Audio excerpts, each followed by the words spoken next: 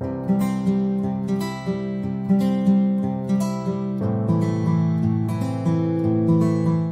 everyone, welcome back to the channel.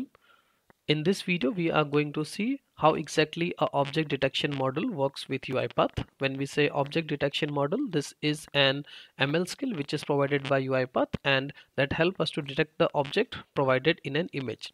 So for example, if you will see on the image which is available on the slide, this image was given as an input to the model, and as an output we got this image. So you will see there were this person was identified, the person 2 was also identified with an accuracy. Then the model has also identified the bowl, the cup, the dining table, and a bottle as well. So this video we are going to see how exactly it looks like when the model runs and with UiPath Studio. So let's see that in action. I am in my UiPath Studio and I have a code written for the object detector. Let's see the input. So I go to the project folder. I have an folder called input and a folder called output. So in the input I have placed two images. If I just open it,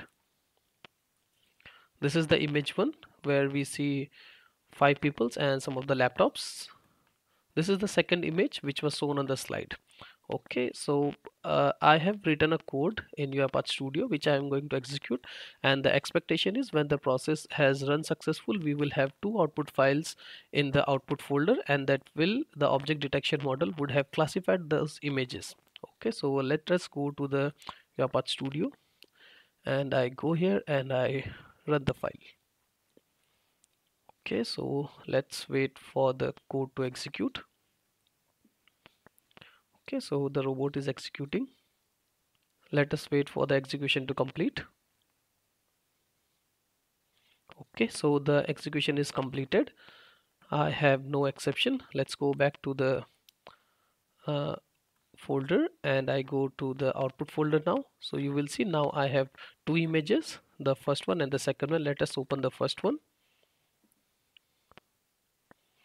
And you will see the detection model, the ML detection model has detected this is a chair, this is a person, this person is also detected, cell phone is detected, cup, laptop, person, and a chair is detected. Okay, so let us open the second image.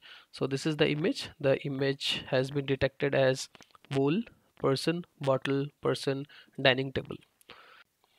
This completes the demonstration for this video, and if you will see in my UiPath Studio, this is just the code which I have written for that thing. So it is as easy to implement the ML skill. So I will wrap this video here. If you like this video and if you think that this is really something cool and we should also try, let me know in the comments and I will create a detailed video on what are the prerequisites and what are the setups that I have done to accomplish this one. Also, in the UiPath community, we have a wonderful channel by Nisarg Kadam. The channel is this one. In case you are interested to the deep dive in the ML and the AI skill, you can always follow this channel.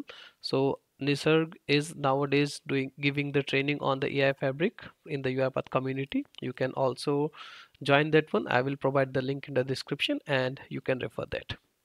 So thank you for watching and happy automation.